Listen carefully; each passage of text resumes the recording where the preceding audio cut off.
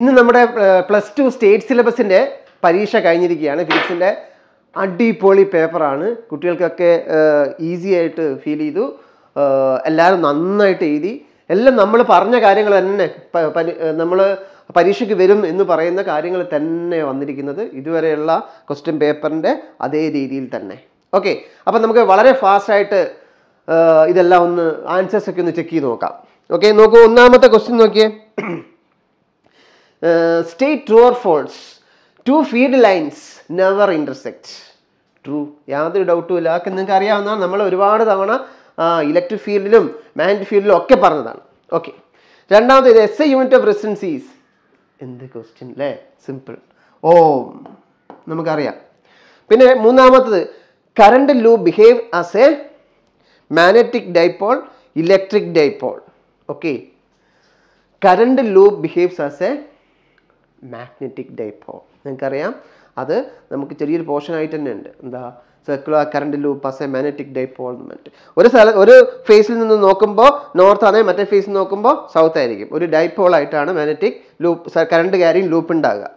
അപ്പോൾ magnetic dipole, ഇതാണ് answer. Next നാലാമത്തത് നോക്കൂ. An accelerating charge produces dash waves. അപ്പോൾ അത് ഇലക്ട്രോമാഗ്നറ്റിക് വേവ്സ്. ഇലക്ട്രോമാഗ്നറ്റിക് വേവ്സ് എങ്ങനെയാണ് പ്രൊഡ്യൂസ് ചെയ്യുന്നതെന്ന് തന്നെ നമുക്കറിയാം. ഒരു ആക്സിലറേറ്റിംഗ് ചാർജ് അല്ലെങ്കിൽ ഓസിലേറ്റിംഗ് ചാർജ് ആണ് ഇലക്ട്രോമാഗ്നറ്റിക് വേവ്സ് ഉണ്ടാക്കുന്ന സാധനം. അപ്പോൾ ഇലക്ട്രോമാഗ്നറ്റിക്, ഓപ്ഷൻ സി.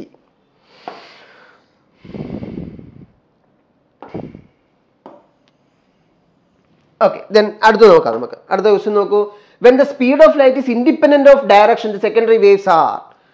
അപ്പോൾ ഉദ്ദേശിക്കുന്നത് ഓപ്ഷൻസിൽ wave, spherical, plain, cylindrical, rectangular. That is ഉദ്ദേശിക്കുന്നത് വേവ് ഒപ്റ്റിക്സിലെ വേവ് ഫ്രണ്ടിനെയാണ് ഉദ്ദേശിക്കുന്നത് കേട്ടോ. അപ്പോൾ അത് ചെറുതായിട്ട് നിങ്ങൾക്ക് ചിലപ്പോൾ കൺഫ്യൂഷൻ ഉണ്ടായിട്ടുണ്ടാവും, എന്നാലും നോക്കാം. അപ്പോൾ ഒരു പോയിന്റ് സോഴ്സ് ആണെങ്കിലാണ് നമ്മളെന്ത് ഡയറക്ഷൻ ഇൻഡിപെൻഡൻ്റ് ആവുക. ഒരു പോയിന്റ് സോഴ്സ് ഇവിടെയാണെങ്കിൽ എല്ലാ ഡയറക്ഷനിലേക്കും ലൈറ്റ് വേവ്സ് ഇങ്ങനെ പോയിക്കൊണ്ടേയിരിക്കും. അപ്പോൾ ഒരു പോയിന്റ് സോഴ്സ് ഉണ്ടാക്കുന്ന wave front spherical wave front.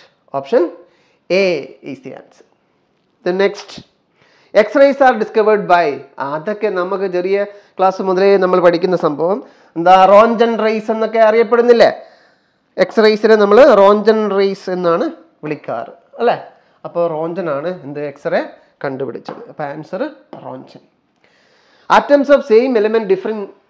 എന്താ അല്ലേ, കെമിസ്ട്രി ഒക്കെ പഠിക്കുന്നത് നമ്മളോടാണ് ചോദിച്ചിരിക്കുന്നത്. അപ്പോൾ എന്താ, ഐസോട്ടോപ്പ്. സിമ്പിൾ. യെസ്. അപ്പോൾ ആദ്യത്തെ സെക്ഷൻ എയിലെ 7 ഔട്ട് ഓഫ് 7 മാർക്ക് വാങ്ങാൻ ഒരു ബുദ്ധിമുട്ടുമില്ല. നിങ്ങളെല്ലാവരും വാങ്ങിയിട്ടുണ്ടാവും. 8th question, define magnetisation, give it's dimension. ഡയമെൻഷനൊക്കെ ചിലപ്പോൾ ചെറിയൊരു കൺഫ്യൂഷൻ ചിലർക്കൊക്കെ ഉണ്ടായിട്ടുണ്ടാവും. നോക്കാം. മാഗ്നറ്റൈസേഷൻ നമുക്കറിയാം. ഒരു സാമ്പിളിൽ യൂണിറ്റ് വോളിയത്തിൽ എത്ര മാഗ്നറ്റിക് ഡൈപോൾ മൊമെന്റ് ഡെവലപ്പ് ചെയ്യുന്നുണ്ട്, അതാണ് മാഗ്നറ്റൈസേഷൻ. അപ്പോൾ മാഗ്നറ്റൈസേഷൻ എം എന്നോ നിങ്ങൾ പഠിച്ചത് എന്താണെന്ന് വെച്ചാൽ അങ്ങനെ കൊടുക്കുക. That is magnetic dipole moment divide by volume ആണ്. Magnetic dipole moment NIA, that is IA. അപ്പോൾ ഐയുടേത് നമ്മൾ ഡയമെൻഷൻ ഫോർമുല കൊടുക്കുമ്പോൾ A or I കൊടുക്കുക കേട്ടോ. ഞാൻ I തന്നെ കൊടുക്കുകയാണ്. എയുടേത് ഏരിയ ആണ്. ഏരിയയുടെ എന്താ, L² ആണ്. ഓക്കെ, കറണ്ട് I, ഏരിയയുടേത് L², പിന്നെ വോളിയം L³. അപ്പോൾ ആൻസർ കിട്ടി IL⁻⁻1. This is the dimension formula of എന്ത്, magnetic dipole moment, sorry magnetisation. മാഗ്നറ്റൈസേഷൻ്റെ dimension. അപ്പോൾ അതിങ്ങനെ അല്ലെങ്കിൽ ഇങ്ങനെ എഴുതാം കേട്ടോ. AL⁻⁻1. കറണ്ടിന് എയും കൂടി ഉണ്ടല്ലോ. സിമ്പിൾ. നിങ്ങൾ എഴുതി കാണുമെന്ന് വിചാരിക്കുന്നു. The next, state electromagnetic induction. അത് ഞാൻ പറയേണ്ട ആവശ്യമില്ലല്ലോ. Electromagnetic induction, state loss of electromagnetic induction. Loss ശ്രദ്ധിച്ചോണേ. Loss എന്താ, ഫാരഡേസ് ഫസ്റ്റ് ലോ. അതെന്താ, അതിന്റെ ഡെഫിനിഷൻ തന്നെ എന്താ, whenever the magnetic flux linked with a coil changes, an EMF is induced in the coil. Okay, that is the first law. Second law അതും കൂടെ ഇതിനകത്ത് പെടുത്തിയേക്കണം. അതാണ് second loss എന്ന് പറയാൻ കാരണം. സെക്കൻഡ് ലോ എന്താ, Faraday's second law. Electromagnetic ഇൻഡക്ഷനകത്തുള്ള ഫാരഡേയുടെ law ആണ് second law. Faraday's second law states that the magnitude of the magnitude of induced EMF produced is directly proportional to the rate of change of magnetic flux linked with it. The magnitude. Yes. പിന്നെ നമുക്ക് last conclude ചെയ്തിട്ട് Faraday's law എന്നും പറഞ്ഞിട്ട് അല്ലെങ്കിൽ Faraday Lenz's law എന്നും പറഞ്ഞിട്ട് ഡയറക്ഷനും കൂടി ചേർത്തിട്ടുള്ളതും കൂടെ വേണമെങ്കിൽ എഴുതാം. ഇത് രണ്ടും എഴുതിയിട്ടുണ്ടെങ്കിൽ ഒരു കുഴപ്പമില്ല, ഫുൾ മാർക്ക് തന്നെ കിട്ടും. വേറെ കൺക്ലൂഡ് ചെയ്തിട്ട് ഒരു ലോയും കൂടി ഉണ്ട്, ഫാരഡേസ് ലോ എന്ന് പറഞ്ഞിട്ട്. ഇതെന്താ അത് induced EMF produced in a coil is equal to the negative of rate of change of magnetic flux linked with it is equal to minus d∅/dt. Okay, yes. അടുത്ത question നോക്കാം, 10ാമത്തെ question. Obtain the expression for the current flowing through a resistor when an AC voltage is applied across it. Okay, അപ്പോൾ അത് നമ്മൾ AC സർക്യൂട്ടിൽ circuit അനാലിസിൽ നമ്മൾ first വരുന്ന ഭാഗമാണ്. അപ്പോൾ അത് ഞാൻ പറയേണ്ട ആവശ്യമില്ല, എന്നാലും ഫാസ്റ്റ് ആയിട്ടൊന്ന് പറയാം. ഇതൊക്കെ റെസിസ്റ്ററാണിത്, ഇതിനകത്തൊരു AC സോഴ്സ് കണക്ട് ചെയ്തു. അപ്പോൾ applied voltage E0 sin ωt എന്നാണ്. ഇതിലൂടെ പോകുന്ന കറണ്ടിന് എക്സ്പ്രഷൻ ഉണ്ടാക്കണം എന്നാണ്. അപ്പോൾ current I is equal to എന്താ, E/R.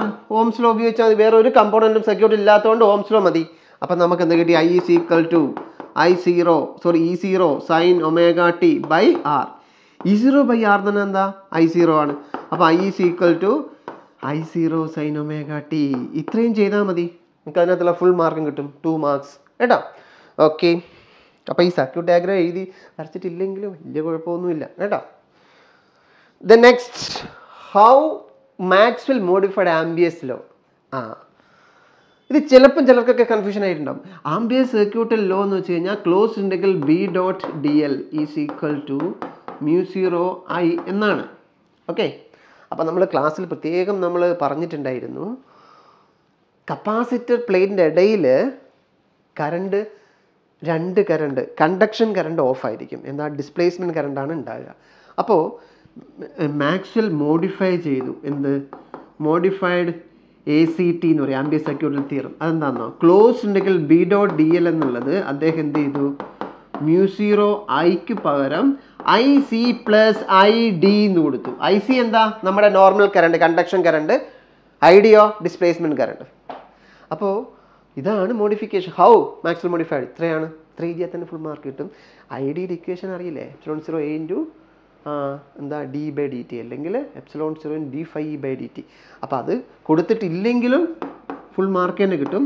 ഇങ്ങനെയാണ് IC പ്ലസ് ഇതെന്താ എഴുതേണ്ടത്, ε0 ഇൻറ്റു d∅, ഇലക്ട്രിക് ഫ്ലക്സ് ആണ്, അപ്പോൾ d∅/dt ഇങ്ങനെ എഴുതണം. Okay, yes. അപ്പോൾ അതായി. ദെൻ നെക്സ്റ്റ്, അടുത്ത നോക്കി നിങ്ങൾ, what is total internal reflection. അത് പറയേണ്ട ആവശ്യമില്ലല്ലോ. when a ray travel from denser to rarer, the angle of incidence if the angle of incidence is greater than critical angle, then the ray is reflected back to the same medium by obeying laws of reflection. അതിനെയാണ് total internal reflection എന്ന് പറയുക. Simple, അതൊക്കെ നമ്മൾ already പഠിച്ചതാണ്. അപ്പോൾ സിമ്പിളായിട്ട് പഠിച്ചാൽ അതുകൊണ്ട് അത് കഴിഞ്ഞു. State work function, it is the minimum energy. Work function അറിയാം, minimum energy required to emit an electron from the metal surface or any substance. Okay, then 14th, differentiate between nuclear fission and nuclear fusion. Simple അല്ലേ, നമ്മൾ പഠിച്ചതാണ്, കൂടുതൽ പറയേണ്ട ആവശ്യമില്ല. Nuclear fission നമുക്കറിയാം, heavy nucleus രണ്ടായിട്ട് split ആവുന്ന process with emission of energy. Nuclear fusion അറിയാം, light nucleus combine to form bigger nucleus by releasing large amount of energy. അതിനെയാണ് ന്യൂക്ലിയർ ഫ്യൂഷൻ. അത് രണ്ടും എഴുതി വെച്ചാൽ മതി, ക്ലിയർ. അപ്പോൾ സെക്ഷൻ ബി ഒക്കെ എന്താ അല്ലേ, വളരെ സിമ്പിൾ, നിങ്ങൾ വളരെ ഹാപ്പി ആയിരിക്കും, എനിക്കറിയാം. അപ്പോൾ നമുക്ക് അടുത്തത് നോക്കാം, സെക്ഷൻ സി എങ്ങനെയുണ്ടെന്ന് നോക്കാം. Explain the basic properties of charge. അത് നമ്മൾ എത്ര തവണ പഠിച്ചിട്ടുണ്ടെന്ന് നമുക്ക് തന്നെ അറിയില്ല അല്ലേ, കാരണം നിങ്ങൾ 12th കയറിയ മുതൽ പറയുന്ന കാര്യങ്ങളാണ്, പഠിക്കുന്ന കാര്യങ്ങളാണ്, ഒരുപാട് പരീക്ഷയ്ക്കൊക്കെ എഴുതിയ കാര്യങ്ങളാണ്. അപ്പോൾ അതിൽ കൂടുതലൊന്നും പറയേണ്ട ആവശ്യമില്ല, clear. 15, okay. Then 16, derive the expression for the capacitance of a parallel plate capacitor. അപ്പോൾ ആ ഡെറിവേഷൻ ഞാൻ പറയേണ്ട ആവശ്യമില്ലല്ലോ. ഇതാ ഇക്വേഷൻ എന്തായിരുന്നു, ε0A/d. ഇത് ഇമ്പോർട്ടൻ്റ് ആണെന്ന് മറ്റും നമ്മൾ പറഞ്ഞതാണ്, നിങ്ങളെല്ലാവരും വളരെ ഈസി ആയിട്ട് പഠിച്ചതാണ്. Then what happens to the capacitance if a medium of dielectric constant K is introduced between the plates? K times how എന്താ, C in medium is equal to K into C in air. That is K into ε0A/d now. എഴുതിയാൽ മതി, simple, 1 മാർക്കിനാണ്. State Biot Savart law. Okay, അത് നമ്മളെ basic law ആണ് നമ്മുടെ ഇതിനകത്തുള്ള magnetic F moving ചാർജസിലുള്ള. കൂടുതൽ പറയേണ്ട ആവശ്യമില്ല. എന്താ magnetic field intensity due to A magnitude of magnetic field intensity. എന്താ magnitude of magnetic field intensity dB, magnetic ഫീൽഡിൻ്റെ magnitude due to A small current carrying element is directly proportional to current flowing through it, small length of the conductor element, sin theta is the angle between current element and the straight line from current element to the reference point, and inversely proportional square of the distance between them. This is the Bhatt-Savart law. Okay, ഞാൻ വീണ്ടും പറയുന്നില്ല കൂടുതലായിട്ട്, നമ്മൾ എഴുതിയിട്ടുണ്ടാവും. അപ്പോൾ ഇതിൻ്റെ expression for the magnetic field on the axis ഏറ്റവും important ആണ്. മറ്റേ നമ്മൾ എപ്പോഴും പഠിച്ച സംഭവം സർക്കുലർ ലൂപ്പിൻ്റെത് ആക്ച്വൽ ലൈൻ പറയേണ്ട ആവശ്യമില്ലല്ലോ. Mishra I² divide by 2 into x² plus a² all raise to 3/2. അത് നിങ്ങളെല്ലാവരും ചെയ്ത് കാണുമെന്ന് വിചാരിക്കുന്നു. ദെൻ നെക്സ്റ്റ് 18th, നമ്മുടെ 12th മാഗ്നറ്റിസം ആൻഡ് മാറ്ററിലെ ആകെ നിങ്ങളോട് പഠിക്കണം വളരെ ഇമ്പോർട്ടൻ്റ് എന്ന് പറഞ്ഞ കാര്യം ഇതാണ്. Para ഡയാഫെറോമാറ്റിക് difference. അത് കംപ്ലീറ്റ് നോട്ടിൽ തന്നിട്ടുണ്ട്, അതെല്ലാവരും തന്നെ പഠിച്ചിട്ടുണ്ടാവും. അതുകൊണ്ട് കൂടുതൽ പറയേണ്ട ആവശ്യമില്ല, നിങ്ങളെല്ലാം എഴുതിയിട്ടുണ്ടാവും. Okay, next 19A, state the principle of AC generator. Simple അല്ലേ? AC ജനറേറ്ററിൻ്റെ പ്രിൻസിപ്പിൾ എന്താ? Electromagnetic induction എഴുതിയിട്ടുണ്ടാവും. Obtain the expression of EMF produce by simple. ഇതൊക്കെ വളരെ ഇമ്പോർട്ടൻ്റ് ആണെന്ന് പറ്റി നമ്മൾ പറഞ്ഞതാണ്. ലാസ്റ്റ് എന്താ വരിക? നമുക്ക് E0 sin ωt എന്നാണ് ഇക്വേഷൻ വരേണ്ടത്. അപ്പോൾ അതിൽ E = NBA omega sine ωt എന്നാണ്. Okay, yes. Then next 20th question. Derive the expression for the refractive index of prism with the help of. ഒന്നും പറയാനില്ല, ഒന്നും പറയണ്ടല്ലോ. കാരണം അത് നമ്മൾ കുറേ തവണ ചെയ്ത് പഠിച്ചതാണ്. Okay, next explain Rutherford's alpha scattering experiment. Yes, അത് നമ്മളെ ആറ്റംസിലെ അത് നമ്മൾ ഡയഗ്രാം വരച്ച് പഠിപ്പിച്ചാണ്. വലിയ ഇമ്പോർട്ടൻ്റ് എന്ന് പറഞ്ഞിട്ടില്ല, സത്യമാണ്. പക്ഷേ എന്നാലും വളരെ സിമ്പിളായിട്ടുള്ളൊരു കാര്യമായിരുന്നു. അത് നിങ്ങൾ പഠിച്ചു കാണുമെന്ന് വിചാരിക്കുന്നു, എഴുതി കാണുമെന്ന് വിചാരിക്കുന്നു. അത്ര ഇമ്പോർട്ടൻ്റ് ആയിട്ടുള്ള കാര്യത്തിൽ വരുന്നതായിരുന്നില്ല, പക്ഷേ അത് ചോയ്സിലും പോകും. വേണമെങ്കിൽ നമുക്ക് എഴുതാൻ പറ്റും. സിമ്പിളായിട്ടുള്ള ആൽഫ പാർട്ടിക്കിൾ വന്ന് സ്കാറ്റർ ചെയ്യുന്ന ഒരു ഡയഗ്രാം വരച്ചിട്ട് ഒന്ന് എക്സ്പ്ലെയിൻ ചെയ്യും. Then next 22nd, what is electric dipole? Simple അല്ലേ? Equal and opposite separate by small distance. B, obtain the expression of electric field. ഇത്ര തവണ അതിൻ്റെ ഡെറിവേഷൻ നമ്മൾ എഴുതിയിട്ടുണ്ടാവുമെന്ന് നമുക്കറിയില്ല, ഇഷ്ടം പോലെ അല്ലേ? അപ്പോൾ അത് നമ്മൾ ചെയ്ത് കഴിഞ്ഞതാണ് അല്ലേ? എന്താ ആക്സിൽ ലൈനാണ്. അപ്പോൾ 2 kp/r³ അറിയാമല്ലോ, കൂടുതൽ പറയണ്ട. നെക്സ്റ്റിലേക്ക് പോവാം.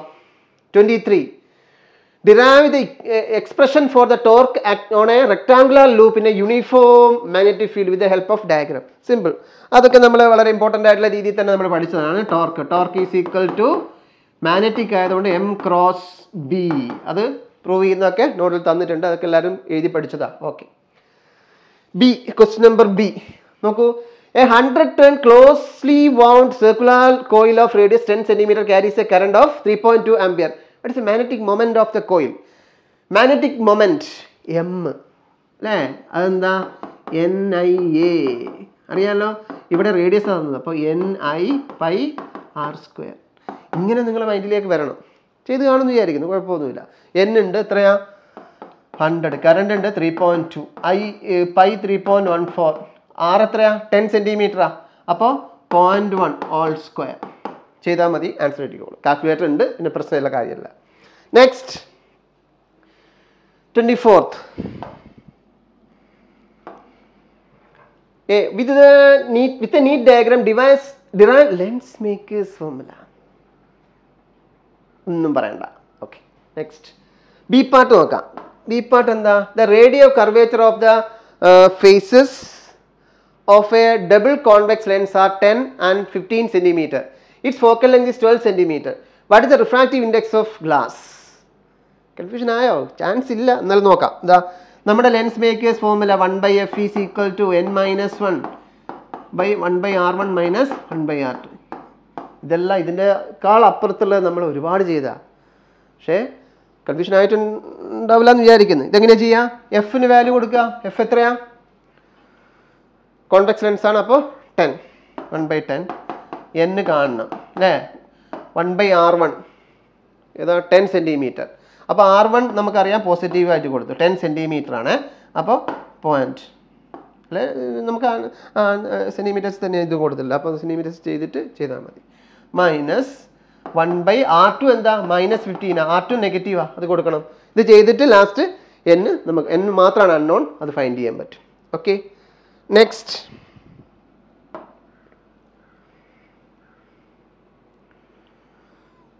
Next 25A. Give the classification of material based on energy band. Simple. ഏറ്റവും ആദ്യം സെമി കണ്ടക്ടേഴ്സിൽ നമ്മൾ ഡീറ്റെയിൽഡ് ആയിട്ട് പറഞ്ഞ കാര്യം അത് എല്ലാവരും ചെയ്ത് കാണും. Differentiate between intrinsic and extrinsic semi conductors. Yes, intrinsic എന്ന് വെച്ചാൽ പ്യുവർ ക്രിസ്റ്റൽസ്, എക്സ്ട്രിൻസിക് എന്ന് വെച്ചാൽ ക്രിസ്റ്റലിൻ്റെ pure intrinsic plus impurity atom. അത് ഓക്കെ, എല്ലാവരും ചെയ്തിട്ടുണ്ടാവും. എന്ന് വെച്ച് കഴിഞ്ഞാൽ വളരെ ബേസിക് ആയിട്ടുള്ള കാര്യങ്ങളെ ഇപ്പോൾ ചോദിച്ചിട്ടുള്ളൂ അല്ലേ. അപ്പം നിങ്ങൾ തകർത്ത് കാണുമെന്ന് വിചാരിക്കുന്നു.